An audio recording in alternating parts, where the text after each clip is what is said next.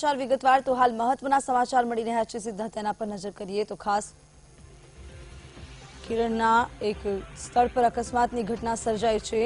પુલીમન પાસે tyre store પર અકસ્માત સર્જાયો હતો। આ સમગ્ર અકસ્માત સીસીટીવીમાં કેદ થયો હતો અને આ અકસ્માત ગાડી અને બાઇક વચ્ચે સર્જાયો હતો અને બાઇક સવાર ફેંકાઈ ગયો હતો। તો આ ઘટના સર્જાયા બાદ ગાડી પાર્કિંગમાં ઊભી રિક્ષાને ટક્કર મારી હતી। જો કે આ સમગ્ર ઘટનામાં કોઈ જાનહાનિ થઈ નથી, પરંતુ આ ઘટનાનો વિડીયો સોશિયલ મીડિયામાં હાલ ખૂબ જ વાયરલ થઈ રહ્યો છે।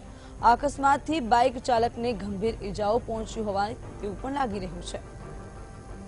આપ સ્પષ્ટ જોઈ શકો છો સીસીટીવી ફૂટેજમાં કે કયા પ્રકારે ગાડીનો કાબુ ગુમાવતા તેને એક બાઇક ચાલકને ટક્કર મારી। બાઇક જે સવાર હતો તે ઉછળીને દૂર ફેંકાયો, ત્યારબાદ તે જે સાઈડમાં પાર્ક કરેલી રિક્ષા હતી તે રિક્ષાને તે ગાડી અથડાઈ, જેથી રિક્ષા પણ તુરંત પલટી ખાઈ ગઈ હતી। જે સમગ્ર અકસ્માત સર્જાયો છે તે ખૂબ જ ગભરાવી દે તેવો છે, પરંતુ સદનસીબે હાલ સુધી કોઈ જાનહાનિના સમાચાર મળ્યા નથી। જ્યારે જે બાઇક સવાર હતો તેને થોડી ગંભીર ઇજાઓ પહોંચી છે। હાલ તેને સારવાર અર્થે ખસેડી દેવાયો છે।